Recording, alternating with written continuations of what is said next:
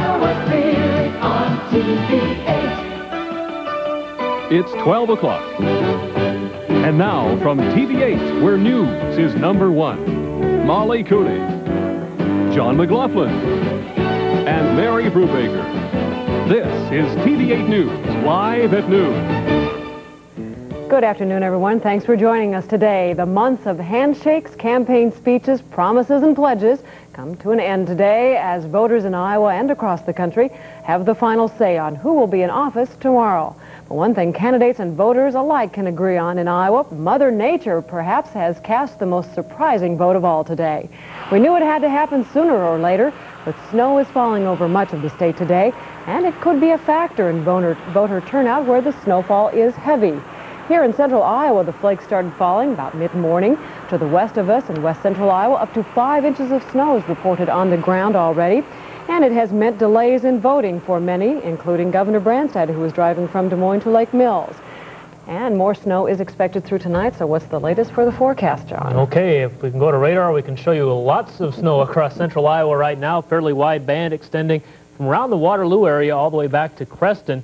The snow really doesn't seem to be moving much. It's actually moving to the east, but it's being replaced with more snow coming out of Nebraska, even though we can't see that on a radar right now. Up to 5 inches of snow just to the south of the Sioux City area. Also around Denison, 4 inches of snow. Boone reporting about 2 inches. Here at the Des Moines Airport, officially now 3/4 of an inch of snow. A snow advisory is in effect for much of the northwestern 2/3 of Iowa today. Anywhere from 2 to 4 inches of additional snow could fall. Roads are becoming slippery as the snow starts to melt on them, so if you're traveling, use some caution and go slow today. All right, thanks, John. Well, the Iowa Secretary of State's office is predicting Iowa could have one of the better voter turnouts in the country.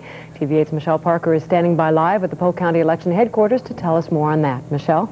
Well, Molly, the weather so far, election officials say, is somewhat of an unknown factor. It's hard to predict what kind of impact it will have on voter turnout. Here in Des Moines and in Polk County, polling places are showing a heavier than normal voter turnout. There have been predictions by a national nonpartisan group that the voter turnout around the country will be the lowest in 40 years. But the Secretary of State's office thinks Iowa will do much better than that. One reason is voter registrations. As of November 1st, nearly 45,000 people had registered in a 30-day period. That's an increase of 100% over the same period in 1986. And more than 30% increase over 1982, both non-presidential years. And another reason is the high number of requests for absentee ballots. With me right now is Tom Parkins, Polk County Auditor. Can you tell me, first of all, what your predictions are for Polk County voter turnout? Well, I think it'll be 60% plus. That would be more than 86. It wouldn't be quite as many as 82, but I think there's going to be a strong turnout. I'd like to see a record broke. Well, how do you see the weather impacting this turnout? Well, it's really unknown. Extreme weather conditions obviously are going to keep people away from the polls, but unless the streets get slippery, I generally think people will get out and vote. What are you hearing from polling places? Well, several have reported very strong voter turnout, and it doesn't seem to be geographically based. I think that's happening throughout the county. There's one question that might cause some confusion for voters on the Constitutional Convention. Can you talk about that real briefly? Yes, the question is initially summarized on the ballot, and I would recommend that voters ignore that first question and just look directly at the second question. That's the actual language that they should refer to. And what does that state, the question? It gives voters the option of holding a state constitutional convention. That's on the ballot every 10 years. Okay, thank you very much. And Molly and John will have more information on voter turnout tonight at 6. Okay, Michelle Parker, thank you, reporting live. John? And as we said earlier, the weather has delayed Governor Branstad from arriving in Lake Mills this morning to cast his vote. He was supposed to be there about 10:30, but of course the weather's slowing him down. His opponent, Don Avenson, voted this morning in Olwine before heading on to Des Moines to watch the returns later on this evening. We plan on having more on Governor Branstad's trip to Lake Mills a little bit later on in the news. Incumbent Democratic Senator Tom Harkin cast his ballot this morning. He voted at the Parish Hall in Cumming, just south of Des Moines, while his opponent, Tom Taki, voted at Loras College in Dubuque. Harkin, in the most recent TV-8 News poll, was leading Taki 46% to 39%. Harkin said today he feels good about the campaign and the outcome. I think that we ran one of the best campaigns in the country. In fact, there was an article written in one of the national magazines here not too long ago saying that the Harkin campaign in Iowa was sort of a classic model on how to run a long-term campaign when you've got the best up against you. And quite frankly, they've thrown the best at me, and they've thrown a lot at me. And I think our campaign may serve as a model of efficiency and really how to get the job done. Both Harkin and Taki will be in Des Moines tonight as the returns come in, and TV-8 will have live coverage from all the campaigns beginning at 6 o'clock tonight. In addition to races for U.S. Senate and Governor, Iowans will be voting on their congressional representatives. There are contests in 3 of the 6 Iowa congressional districts. Iowans will also be voting on candidates for statewide offices and the legislature. Democrats control both chambers there, and very little change is expected. And President Bush got lots of attention as he voted this morning in Houston, Texas. Now the president is waiting to see how GOP candidates do in his home state there. Mr. Bush campaigned for Republican gubernatorial candidate Clayton Williams yesterday. The president returned to Washington after voting in Houston. He'll be monitoring election results from the White House tonight. And still to come, more hostages may be released from Iraq. And the Des Moines City Council takes final action on art in the park and Northwest Pool. We'll have those stories coming up. Stay with us. The latest word from Iraq is that 106 more foreign hostages are being sent home, including some used as human shields. The Iraqi news agency says 77 of them are Japanese, being freed after a visit of a former Japanese official. None of the freed are expected to be Americans. Secretary of State James Baker met with Egypt's President Hosni Mubarak in Cairo today.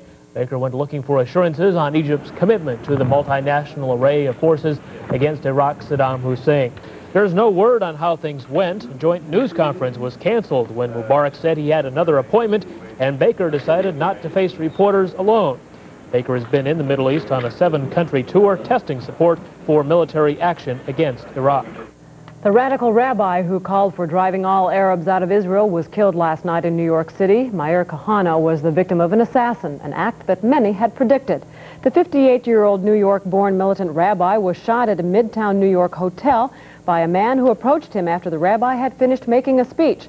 The gunman was then shot in the neck by a postal police officer on duty across the street. The rabbi first gained notoriety in the late 60s when he founded the Jewish Defense League. He later immigrated to Israel, where he became a citizen there in 1971. Israeli police are fanning out to prevent violence in the wake of the rabbi's murder. The deadly retribution may already have begun. 2 Palestinians in the West Bank were reported shot dead today. An Israeli radio reporter quotes Kahane's supporters as saying the 2 were killed to avenge his death and warning that there could be more attacks on Arabs. After months of debate, the Des Moines City Council has given final approval for the Des Moines Arts Center to place sculpture art in Greenwood Park. The council last night approved a special 49-year agreement to place 8 works of art on 27 acres of the park. The agreement gives the city the final say on the location of any art, but the Art Center has final control of the art itself. Opponents say the city is giving up too many valuable rights. In other action, the council agreed to a new $1.7 million municipal swimming pool on the original site at Northwest Pool at 50th and Madison instead of relocating it to Tower Park on Hickman. And the council voted to submit 3 airport noise reduction plans to the Federal Aviation Administration to appease more than 800 homeowners in the south part of Des Moines. Plans would involve selling homes for fair market value, paying a portion of the soundproofing cost, or sell an easement to the airport. The Ankeny City Council last night refused to back down from its support of a planned airport in northeastern Polk County. Opponents jammed the Ankeny City Council chambers and presented the council with more than 2,200 signatures on petitions against the site. The group also recommended the council reconsider relocating the proposed airport 2 miles to the east. The proposed facility would be built on 400 acres of land southeast of Ankeny. Residents are concerned about its environmental effects and safety hazards the airport might pose. Opponents say the petitions aren't against an airport, just against the current site. Still, the council would not back down. The petition very simply urges the council to take steps that they're entitled to take under the Code of Iowa to withdraw from that alliance between Bondurant, Altoona, Polk County, and the city of Ankeny. This council believes that this project is right for the majority of citizens in this community and in northern Polk County. Opponents also had believed the airport site would be in a protected wetland, but an Army Corps of Engineers study shows only a small portion of the site was wetland, not enough to stop the project. Turning now to weather, what a surprise. A week ago it was, what, 70 degrees, 75? That's right. We were skiing a week ago. Water skiing. Now we can turn over to snow skiing. It looks like we may get up to around 3 inches in the Des Moines area. We'll tell you how long it will last after this.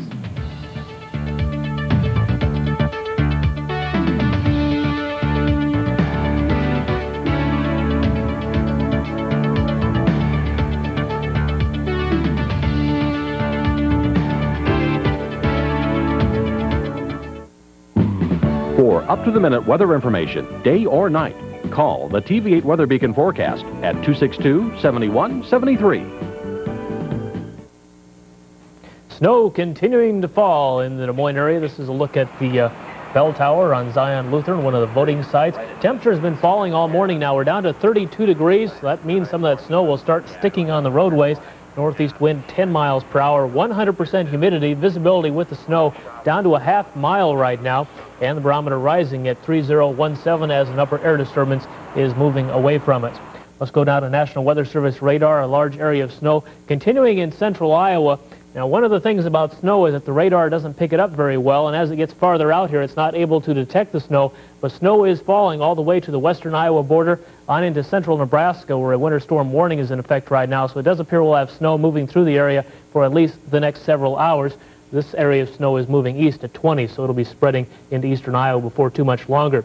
Temperatures around the area right now have dropped off into the 30s from the Des Moines area on to the north. 31 in Fort Dodge, 33 Mason City, Spencer reporting 33 as well. Some very heavy snow across western Iowa.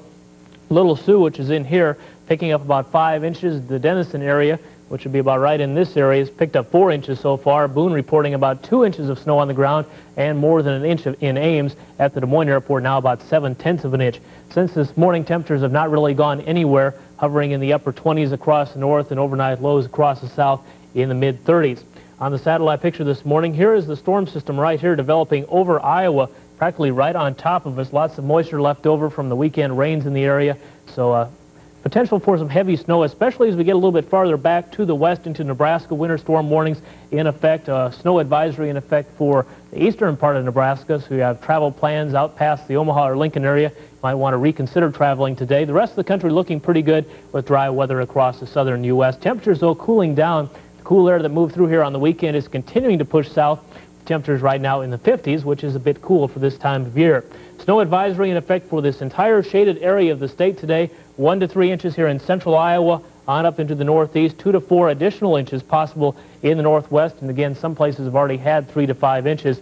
Temperatures today pretty much steady from where they're at right now. Later on tonight, the snow will be moving off into eastern Iowa, about 1 inch accumulation, flurries for the rest of us. Then some partial clearing late tonight. Temperatures very cool. Teens north to around 20, 22 to 24 in the south. And tomorrow looks good, but very cool. The snow will be ending sunshine. Temperatures in the 30s to around 40. Now for Des Moines and central Iowa, here's your detailed forecast. The snow advisory will continue in effect this afternoon. A total accumulation of around 1 to 3 inches. We're pretty close to 1 inch right now. 35 to 38 degrees, a north wind at 10 to 15. Later on tonight, mostly cloudy, some light snow or flurries, but little additional accumulation, a low in the lower 20s. And then for tomorrow, mostly sunny and cold, a high temperature of 37 to 39. The weekend looking a little bit better, warming into the 40s and 50s. And of course, today will be the first snow contest day. About 712 people picked today as the first measurable snowfall in Des Moines. Connie will have more on that later on tonight. Okay, as far as the drawings, congratulations. And for those of us who have not yet raked our leaves, all of them, thanks a lot, John. Turning now to stocks, the market is lower in moderate trading today. Volume the first 2.5 hours, 68 million shares. The Dow is down 1 point today at 2,500. Average share of common stock is down 1 penny. Midwest cattle prices this noon, weak to 50 lower. Butchers mostly 50 to $1 lower. Sows today are steady. In Chicago, December corn is lower at 2.30. November beans mixed at 5.78. December wheat is higher today at 2.65.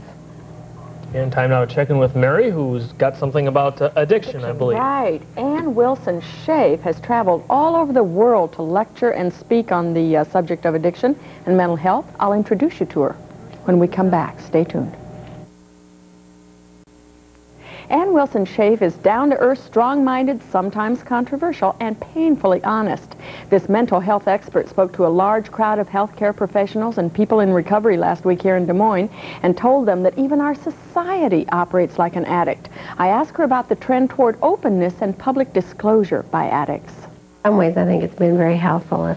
You know, when people like Betty Ford, I mean, I really think there was a shift when movie stars and public people started saying they were addicts and that they were going for treatment and that was possible. I think that made a great deal of difference because I think still in the minds of many people, addicts are people who are street drunks. You know. Ann Wilson-Schaaf is an organizational consultant, lecturer, and workshop leader consulting with business schools and mental health and treatment centers and trains healthcare professionals in living process facilitation, a method she personally developed. An internationally recognized authority on addiction, she talks openly about her own relationship addiction and has created some controversy by claiming that about 90% of the population is addicted to something and could benefit from the traditional 12-step program used by AA. Because I was one of the strongest critics of the 12-step program before I started my own recovery. I stood outside the 12-step program as a scientist and analyzed and objectively saw everything that was wrong with it. You know, and finally, I was impressed by the way it worked. Mm-hmm. You know, I saw people who seemed to me to be relatively crazy, and they'd go to a meeting, and they'd come back, and they were better, you know, and I got curious. That's what happened to me. I thought, what is this? And I started going to meetings with my notepad. I mean, as a scientist, I was going to observe what happened, and I was going to figure out what worked there and then apply it to my practice. But what happened is I saw that it worked. And so then I decided that I couldn't be as critical as I was. I had to look at the level of my criticism. What is that threatening in me? You know, why am I so frightened by this program? And of course what it was doing is protecting my supply, as we say in the circles, you know, that when I criticize out there, there's something that's threatening my supply. So I started going to meetings and I started working the program. And what I discovered is that I had a shift in perception and I began to see the world differently. And what I see is that one of the important things to me about the 12-step meetings is that everybody there is equal. And you're equal in that you're all addicts. And it doesn't matter whether you're a CEO of a major corporation or a street drunk. And very often the CEO can learn a lot from the street drunk, you know. And there's something about that equality that is so important and so powerful. And I discovered in myself that when I go to places where nobody knows who I am, you know, and I have all these books out and how important I am in the field, I find myself wanting to let them know in some little way with what I'll say, you know. And I can see why it's important not to do that, that I go there just being me. And there are very few places that happens. You know, it's not that everybody is chemically addicted in the society, but when you see that the way that we were trained to do relationships is addictive relationships, when you see that the way that we're trained to work is workaholism. I don't know whether you remember or not, but back in the 50s and early 60s, one of the concerns was what we were going to do with leisure time. You know, that because of mechanization, automation, all this, that people would not be working as much. And so there was a big concern about leisure time and leisure time activities and et cetera, et cetera. And of course what is happening is we're working longer hours now than we were in the 50s. One last question. How can we as parents help our children avoid addiction? Well, I think that's a very easy question. Do our own recovery. That when we are trying to do something for our children, we're probably not doing it right. As we do our own recovery work and face up our own addictions and we begin to change, we are models for our children. And I've seen this happen time and time again, that people have been concerned about their children using drugs or alcohol and wanted to control that. And as they do their own work, that shifts the system. and children see that there's another way to be. I've consulted with a couple of adolescent treatment programs in various parts of the country, and what almost always happens is the kid comes in because of their drug use and because of their disruptive behavior, and then the parents have to start recovery in order to be supportive of that kid's recovery, and then they discover their myriad of addictions. Shade has some very interesting things to say about workaholism, and we'll share that with our viewers on another day. Okay. But we'll be right back with more after this. As we told you earlier, light snow and cloudy skies greeted Governor Terry Branstad this morning in his hometown of Lake Mills. The governor, like many others this morning, had to stand in line after checking in at the polling place. They still use paper ballots in Lake Mills, which is just a few miles south of the Minnesota border. Governor probably didn't need to do much campaigning in his hometown. He did say he's glad the long and sometimes bitter campaign is finally over. I think the negative commercials have turned a lot of people off. So I think people are ready to have it over with. And I think they're relieved that there's no political commercials on today. And so I think it's good. I mean, this is part of our political system, but I think it was almost overdone this time in terms of all of the TV commercials. I'm sure the television stations didn't mind the revenue, but I think it got a little out of hand. And right about now, the governor is finishing up lunch with family and friends at the local Dairy Queen in Lake Mills. He will be returning to watch the election returns tonight at Terrace Hill. Probably had a blizzard. Now it's time for another TV-8 salute to a helping hand volunteer in our community.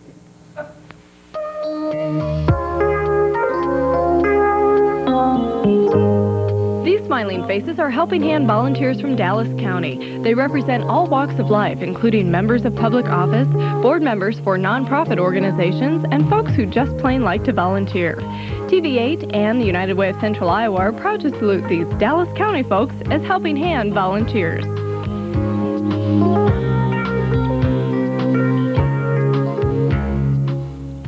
A blueberry blizzard or what?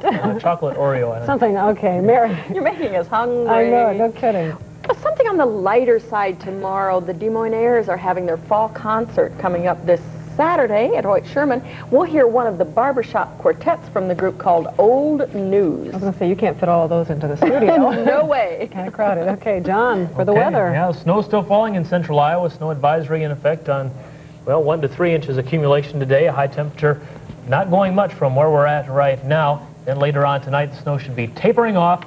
We'll look for a few flurries, but little additional accumulation. A low temperature of 21 to 23 degrees. And then for tomorrow, skies will be mostly sunny, but remaining on the cold side. High temperature 37 to 39. Here's a look at that radar picture. Snow continuing to sit right over top of central Iowa. So far in the Des Moines area, we picked up about 3/4 of an inch of snow, but more snow off to the west and northwest in some cases. 4 to 5 inches, and additional snowfall of 1 to 3 inches is expected. Again, snow advisory in effect, so if you're traveling today, use some caution. And a reminder to keep watching TV-8, not only for all the weather advisories, but for complete election coverage beginning at 6 o'clock tonight with Kevin Cooney and Paul Rhodes. And we'll be with you all through the night with election results. So we'll see you later today. All right, then join us at noon tomorrow. Bye-bye.